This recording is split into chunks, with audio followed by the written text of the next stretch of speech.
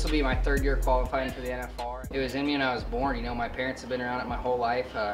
On my dad's side, we have a horse ranch in Pagosa Springs, Colorado, and then on my mom's side, we have a cow ranch there. So I grew up riding horses ever since before I could walk, and then I got to see my dad growing up ride bucking horses too and stuff. So I knew that was something that I'd always wanted to do, and I finally get a chance to. Been breaking my ankle in the middle of the 2018 season. I was sitting 2nd in the world and about to catch Jacob, who's #1, and then out there to my 2nd NFR and pretty much learned about every way to get bucked off a horse. So, I mean, that was a big learning curve, and just fighting back through that and getting back to where I was consistent and being able to make my 3rd NFR, that's definitely been a challenge.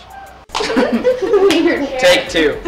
This is my 1st year qualifying for the national finals. It'll be no different going into the finals than any other rodeo, honestly. Just keep it simple and don't overthink it, because I think if you're going to overthink going into the finals and pressure up and try to practice too much, you're going to go in there real tired and sore. So my game plan is just honestly to practice, keep my roping sharp, and just run a few calves every week and just try to stay sharp. And that's my biggest plan, is to be ready and be ready to blast.